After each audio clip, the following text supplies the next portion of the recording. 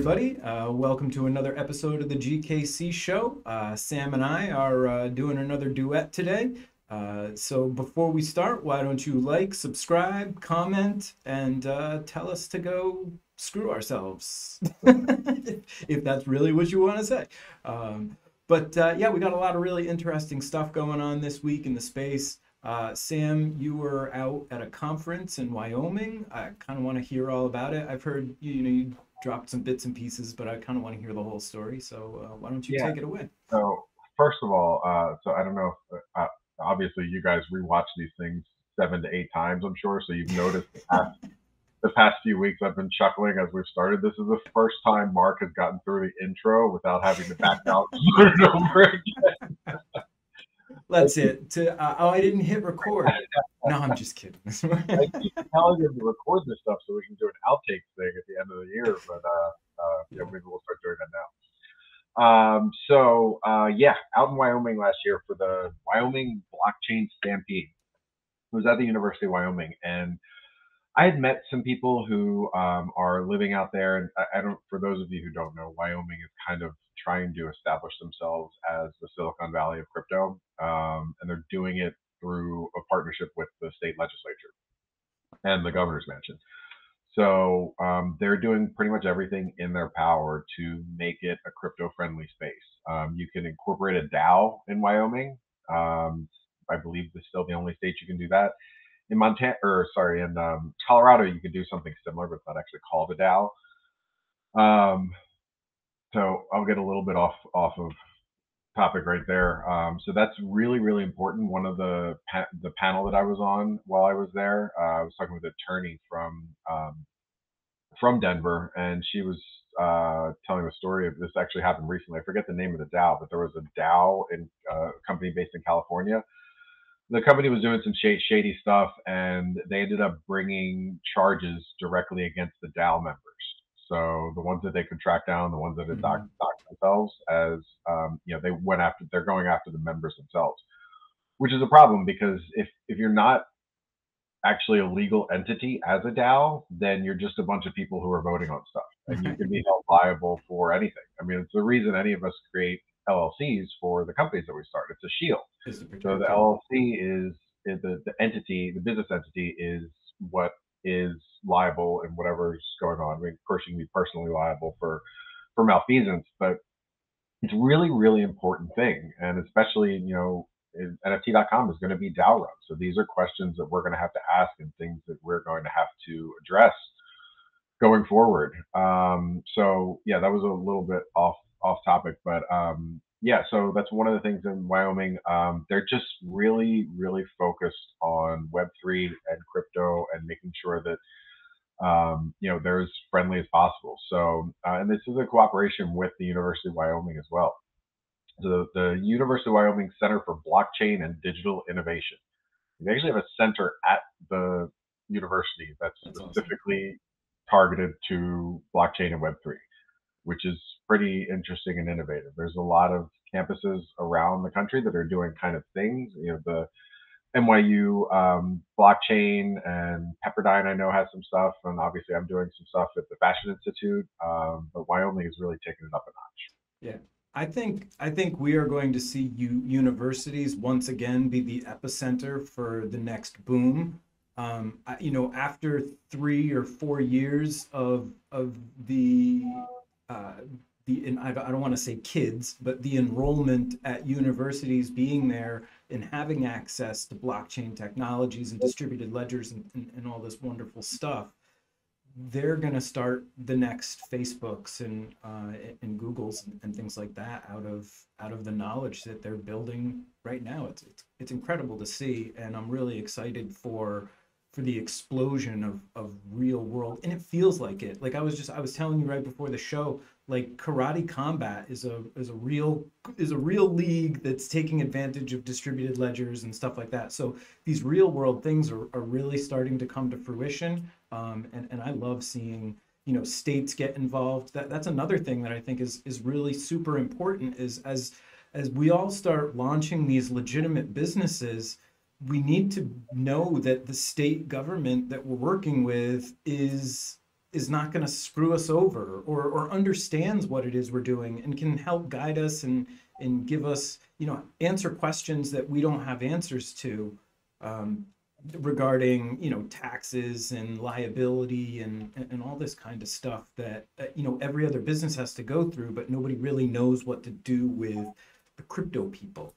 And that's the thing. I mean, we're writing the book on all this stuff as we go. For sure. So, if in a state like Wyoming, you have the opportunity to make sure you're compliant, essentially. So they're writing the laws, they're creating the precedents and the case law in the courts that's going to define.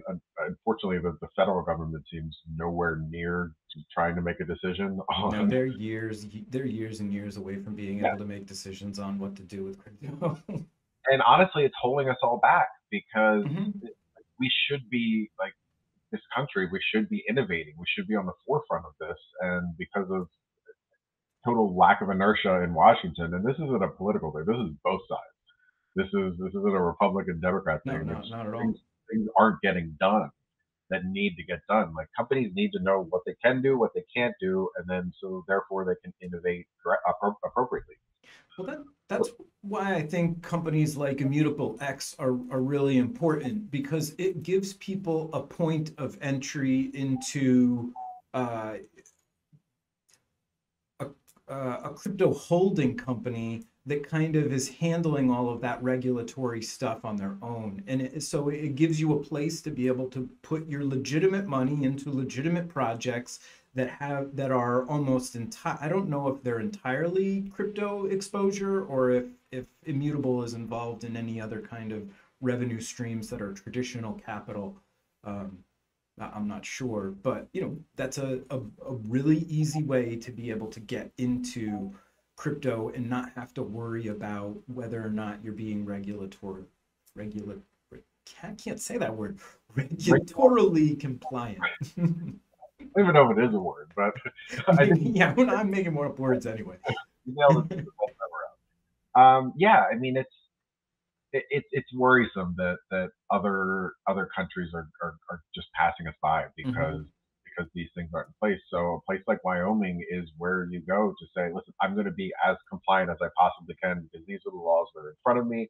This is and listen, it's tough because of the so much of what was born in crypto, which is the ease of the rug pulls and the bad actors that were involved. But as this whole world of Web3 evolves, they're going to be real businesses. They're going to be real companies. And I think if you go into it with the the mindset of trying to do something good and build something with some integrity, you're probably going to be okay in the long run. But still, talk to a lawyer. Talk to a. There were a bunch of panels with attorneys saying, just talk to someone. Try to There was a presentation from one of the SEC commissioners when I was there, and she was saying, the best thing you can do if you're not sure, just reach out literally to the SEC and say it may take them some time to get back to you, Right. but just by reaching out and reach out with specific questions and say these are the things, am I okay to continue with this? And even if the laws aren't necessarily in place right now, they could say, yeah, you're probably okay with this, but keep abreast of these things that are going on. Well, even so, first off, I want to say I love states like Wyoming that are taking an open approach to it and saying, let's adopt this, let's get people in here, and then let's help with them build the regulatory infrastructure, within our state so that they can flourish. And people will, I'm sure that it's a very low population state. I'm sure that they would love to have people flocking into their state to start businesses, because that would be great for the residents of Wyoming, a larger tax base that's bringing in revenue globally. It's a brilliant move, and I don't know why more states don't do it. I mean, it's great to see Puerto Rico doing stuff like that, but it's like, hello, United States, this is one of your territories that is like blazing past you in this space. Yeah. I mean, there are 49 other states that are just behind the curve, and it's just For that, sure. that's just stagnant nature of so many federal and local governments. It's just things aren't getting done, and it's a problem. Yeah. I, Um, so Yeah, so with all that in mind, so again, University of Wyoming obviously is they're involved with the local businesses, they're involved with the legislature, everybody's kind of working together to make this happen. So I was inspired when I got back. I minted NFT.com/UW, Nice. and I'm going to donate it to the school so that High students fives, who brother. That was a nice move. yeah, I'm going to donate it to the school so that students who are working on NFT projects can list them on NFT.com. And I think it'll, That's cool. as we're members of the GKC, so I think it'll be an awesome opportunity for the GKC to kind of spearhead a relationship between NFT.com and the University of Wyoming, where all of this innovation is going on. There's some cool, like the kids are we call them kids. I'm so Yeah, freaking it's old. tough to do. Right. Yeah. I know. You can't not because you look at them and you're like, "Do you even shave? How old are you?" I'm 24. Um, but yeah, there's one group of students who are starting a company that's essentially they want to get existing students, starting from freshman year up, to work on projects and kind of build their resumes. And they're just trying to be almost like a matchmaker service between students who are Mhm. just learning and projects who need to get stuff done. And I think that's awesome. There's there's just a really it's a sense of that sense of collaboration that we feel all the time in Web3. Like you have it within that kind of community of Wyoming. So yeah, like I said, I'm gonna donate NFT.com/UW, and hopefully NFT.com can get involved with them as well and start nurturing some of these students and the projects that they create. Nice. So I am on the opposite end of the spectrum from Wyoming. I live in the state of Connecticut. It is not, as it stands, a very crypto-friendly place. As a matter of fact, I believe at the moment that Coinbase is the only place I am legally allowed to trade crypto on. I don't think that Binance or any of the other exchanges are allowed. I get a while back, I used to get my credit card declined to be able uh, to make Meaning that you purchases can't from there. you, you can't purchase from fiat. Right, you can't purchase from the like I can't make a bank transfer. I can't even like have an account. So I guess I can have an account set up, but I can't. It won't allow me to on ramp or off ramp anything from it. So with that said, I decided to, with my project Tangle of Words, approach the state of Connecticut and say, like, so they have these business development programs for entrepreneurs that go through University of Connecticut. So I reached out to them, and actually just yesterday I got set up with an advisor, and I'll have my first meeting very soon. But they have somebody who is I don't know if they're a crypto specialist, but somebody who is knowledgeable in the space that can kind of help me work through things. And I believe I might be one of the first crypto companies to go to them to ask for assistance. So I'm hoping that this will bring some awareness within the state of Connecticut as to, what crypto is useful for, how NFTs are used, what this whole thing is all about, so that it will help to maybe inform some of the legislation in the state of Connecticut so that they can make it a little easier to work with this kind of stuff instead of making it so difficult for businesses to operate that they just go elsewhere. Because if this doesn't, word to the state of Connecticut, if you can't make this thing work for me, it gets started somewhere else. It's just too easy to try to start a business in another state or another country where it's legal to be able to do business like that. So, please, Either state that, of Connecticut, may do what you can to make this as easy for me as possible, or I'm out of here. I'll relocate to Wyoming. I don't care. either that, or they'll make an example out of you and throw you in jail. So if you do, Right. Oh well, so but then boom, I'm in Puerto Rico, or I'm in Wyoming, or I'm out somewhere in the Azores, or that's okay. find me on a Don't worry. small island in the middle of the Pacific under the letter A, or in the Atlantic under the letter A. For So our followers, don't worry. They have internet access in prison, so Mark will continue to do the GKC show even in a I will jumpsuit. do the GKC show from prison. I'll paint Yeah, my prison cell. This actually is a prison cell. I just painted the wall green. They let me keep a couple things like my yeah. NFT.com hat, and but otherwise, No, I mean it's the point. The point is, it's so important that states follow suit with Wyoming and states uh, get involved in this stuff because like the lack of action is an action of its in and of itself. So like the fear of, oh well, we don't want to do it wrong or whatever, like put it out there, because not doing anything is way worse than doing the wrong thing in Well, this situation. and here's the other thing, not doing anything creates a resentment towards that industry within the general population. If the general population is allowed to just keep pushing people that are involved in crypto into this convenient basket of hatred that they have for them, then nothing is going to change. But when states start to embrace it and say, like, look, this isn't smoke and mirrors. Like, people are creating real world utility that can solve real world problems.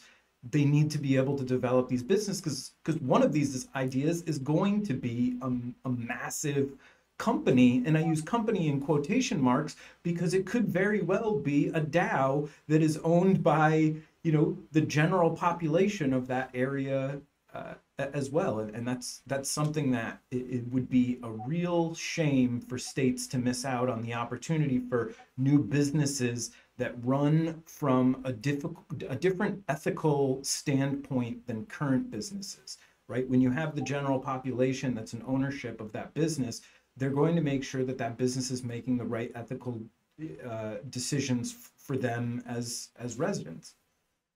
Yeah, I mean, talking about new technologies, one of the other, unfortunately, few H barbarians who were at the conference. I'm not sure if you're familiar, if anybody's familiar with, you should be if you're into Hedera, a project called Drop. Yeah, So with two P's, yeah, DROPP. Yep. RPP. Their CEO Sushil was out there, and we talked at length. Hedera geeks always seem to find Yep. each other. It's a pretty amazing project. They've Yeah. managed to make micropayments profitable, which is micropayments being like fraction of a penny payments, and it's only obviously only possible on Hedera with fraction of a penny transaction fees. But the the potential for it is out of this world. That's something cool that you get when you go to these conferences. You get to meet Mhm. people on projects and see them up close. But I mean, think about an economy that would be, a like on a YouTube channel was a fraction of like an actual payment. It's not YouTube that is paying you because they get the money from the advertisers, and then they pay you a fraction of that. Someone likes what you're doing, likes your content, they can pay you immediately, a fraction of a penny, Yeah. and a lot of them add up. Think of what it could mean for creators and artists and musicians, where their royalties are based on people actually watching and using their products. I mean, there's always the middleman or the middle person who is involved in all of this. So if someone creates something and they put it on YouTube, that's great. They get a billion likes, fantastic. YouTube takes all the advertising revenue and then they give a little bit to the creator. So cut YouTube out of it. Make it Yeah. about the directly from the consumer to the creator. Well, or And YouTube alone could save probably $1 billion by making payments in smaller increments to people as they go, and not having to accrue all this accounting and, you know, paying out in larger sums. They would keep their creators happier because there's just a steady flow of income that's coming in, and at a lower cost, so they can get a larger percentage of it. Well, I'm sure Google winds up yeah, taking, that well, extra yeah, goes into their pocket, but they would use the technology to be able to make their creators happy first, and they would get the leftover, which is fine. I mean, that's how businesses operate. well, I mean, here's so several concerns, and this is something we talked, like people talked about a lot at the last week. Was there's a war coming between Web3 and establishment businesses, For because sure. all of these things that we talk about with micropayments and lower transaction fees, and I mean, you don't think Mastercard and Visa and American Express are terrified of transactions running on Hedera? They charge 3% Right. a transaction. And part of that is because it's expensive to run on these platforms, and it's expensive to get that kind of speed.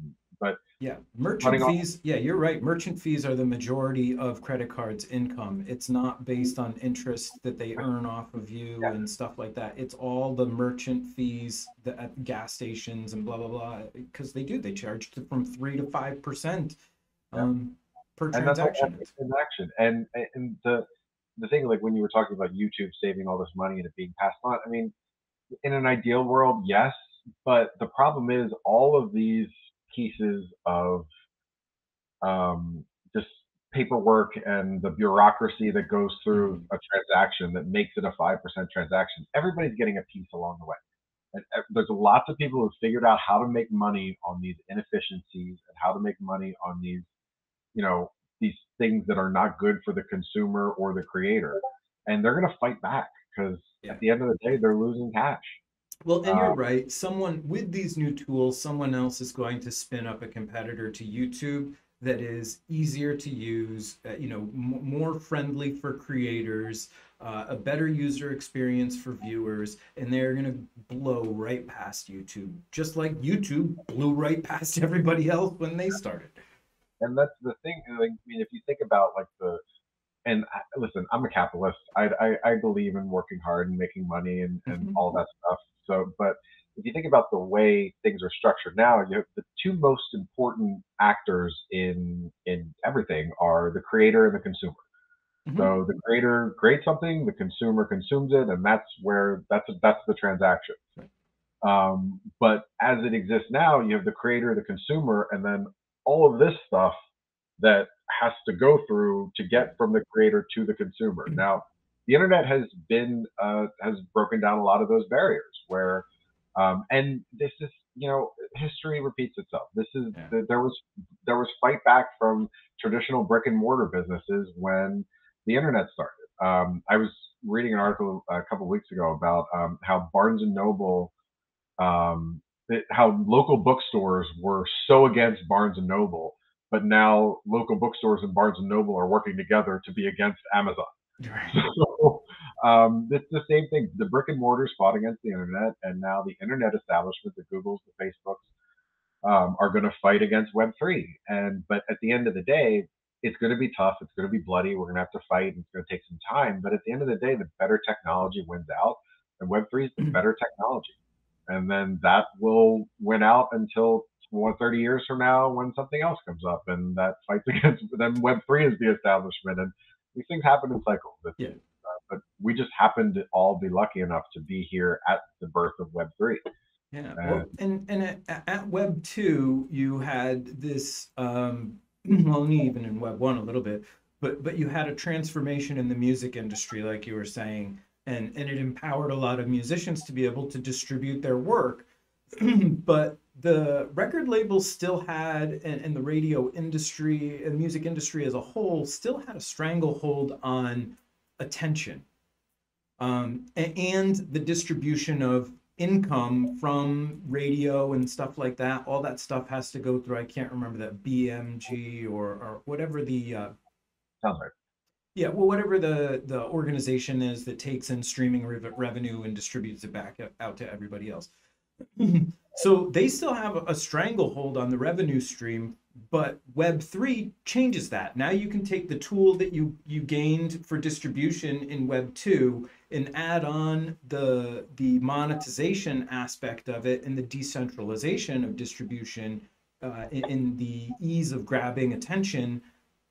Then that changes the whole game. All of a sudden now these record labels that were fighting to stay alive are going to wind up having to, again, they'll still, in a capitalist society, they'll still provide a useful service, right? They'll be able to market people's music and stuff for them, but they will get a much smaller piece of that pie because the system, or the, what's the word that I'm looking for, the path to market is a lot smoother for everyone.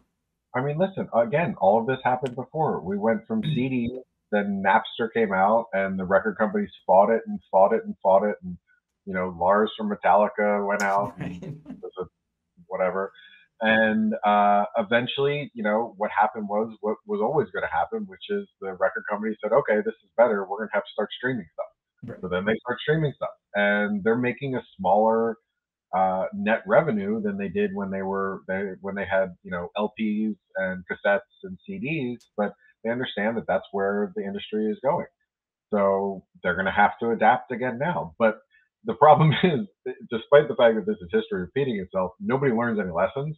So they're still going to fight back instead of just Yeah. getting to the end of the sentence and saying, "Listen, this is where it's going to end up. Let's figure out how to be profitable in this new world. They're going to fight and fight and fight and push back, and then we're going to end up where we were going to end up anyway. Yeah. For a species that's really good at pattern recognition, we're really not that good at pattern recognition. No, I think we're good at pattern recognition. We're just not good at changing behavior. Like it's Yeah, I so, guess. Yeah, yeah, that's a very yeah. good point. Like Napoleon going to going to Russia. I've got a great idea. Oh, it's a bad idea. Yeah, Then I've got a better idea. No, it's the same idea. that's funny. Yeah. So what else we got to talk about here today? I talked a little bit about that karate combat thing. I think that that's really cool. That is, Hedera is a huge sponsor of it. I think that NFT.com could jump in on that and be a sponsor of it as well, and come up with some really unique ideas of how to, work. And I'm sure they've got to be thinking about NFTs for this thing anyway. Without a doubt. And I mean, I think the biggest thing. I'm such a broken record on these things. We've talked. How many times have we talked about collaboration and getting involved and all that stuff? Like I can't tell the number of people. Like I said, these students from UW were talking to CEOs of companies with hundreds of $1 million of revenue. It just put yourself out there. If you want to be involved in Web3 more than just talking on Discords, if you want to make it a career, if you want get out there. I mean, there are so many there are projects if reach out to me. Hit me up on Discord. There's plenty of projects I'm personally working on. There's plenty of projects I know people are working on that are Hmm. looking for people with every skill set. A developer, a social media person, somebody to moderate Discords, somebody to just have ideas, or artists. Absolutely. Like across the board, I guarantee you there's a skill set you have that somebody in Web3 is looking for, and For the sure. only way you're going to meet that person is to put yourself out That is probably some of the best advice that you can get in this space, and I guess just in life in general. Right? If you get out there and are involved in stuff, all of a sudden things start happening, and that's just a result of you being present for the thing to develop. It's one. I've got a couple of young kids. My son is in high school now, and he's kind of a quiet and shy kid, but he's starting to get involved in more stuff in school and is realizing like, oh, I'm making more friends now, and I've got things to talk about, and I've got right. Life is starting to become a little bit more fruitful for him just for getting more involved in stuff. So yeah, I mean, and especially in the crypto space, there's so much need for just bodies to be able to do work. That it's silly not to be involved in it. there and to learn. Even if you don't feel like you have a skill set, just reach out and Right. somebody will teach you. Somebody will help you along. If you're willing to Hmm. roll up your sleeves and do a little work, I mean, to your point, half of success is just showing up. Yeah. You know, um, so just show up. Well, and the It's rest easy. of it is taking advantage of the opportunity that presents itself in front of you when you do show Yeah, up. I mean, it can be really easy in this world that we live in to just sit behind your phone or behind your computer and interact with the discords and say, somebody comes up with a great, oh, I'll put some HBars into that. But like, you're never going to, unless you were lucky and invested in Shiba Inu at, a $500,000 market cap or something like that, and that rarely happens. Just, Well, you're because not, you have to be, in order to be that person, you have had to have been involved so that when the opportunity came up, you knew that it was time to strike. So, I mean, that I feel like that's why I got into Hedera. I spent my entire life, I remember when Tesla went public and I didn't have enough money to invest in it. I remember when Google went public and I didn't have money to invest in it. So this big stretch of my life that I was like, working hard to be able to earn the things that I wanted, I was missing out on opportunities to be able to grow real wealth. And then as soon as I saw Hedera come along, I was like, holy crap. I was like, I can't miss out on that. And then from that point forward, I've no like NFT.com. Like, yes, this has got yes written all over it. I will show up and be involved from the beginning, and an opportunity will hopefully present itself. And then so it did. I mean, that's technically what this show is. It's yeah. taking advantage of an opportunity within a new space that seems like it has a lot of enormous potential. I So mean, this the GKC show started out when you were on Discord and you said, "Hey guys, I'm thinking about doing a podcast this weekend. Anybody want to join?" Right. And I was like, "Yeah, I'll join." And then we Right. did one. It was the week before WAGMeet. Remember? We did Yep. our first one, and then I did one from NFT NYC, and it just kind of He's like, grew. And yeah, do now, you want to just keep doing these? And we're yeah, like, and yeah. now we are at 17 subscribers. Kids, this can be This you one is day. where your life can take you if you focus and you work hard and you It's just provide even, value to a community. 17 people will show up and not say anything in the comments. They're not smashing the like button. We have to coming to change these America. behaviors, right? Like you said, right? Yeah. It's difficult for humans to change their behavior, but it's very easy for us to recognize patterns that are not beneficial to us. So for all of our viewers, bad behavior to not be smashing the like button. You need to And change your behavior and start. we will reach out to every one of you to chastise Yeah, you one because on we if can. you need I have 5 minutes. yeah, if you need one instructions from Sam or I on how to smash like buttons, just hit us up in the comment section. Yeah. Wait, is that a I think we just It's like inception there because we're it's trying to like that get people in Steven the comments. coming to America with Louis Anderson, where he's like, Uh, 4 more months, I move up to head fry guy. 2 years, I'm assistant manager, and that's when the real money rolls in. yeah, for sure. Well, I think we are going way off the rails, Yeah, and I I think think we that's probably are a just thing. going over time a touch. And so this is probably a good place for us to say thank you all for watching. Tune in next week for another exciting episode of the GKC show. And Yeah, Sam, you and got sum it anything up. to If you guys, shoot yeah, out? sum it up. If you guys want to get involved, reach out to me, reach out to somebody. I'm happy to connect you. Tell me what you want to do, and I'll try to find somebody to connect you with. Seriously. Cool. And me All right. too. I'm open to if anybody's looking for, wants to get involved in projects. I'm starting to get a lot more involved in other communities and projects as well. And I'm noticing like, hey, these people need, administrators and, marketing people and all that kind of crap. Yeah. All right. Very good. See you, everybody. Peace. See you later.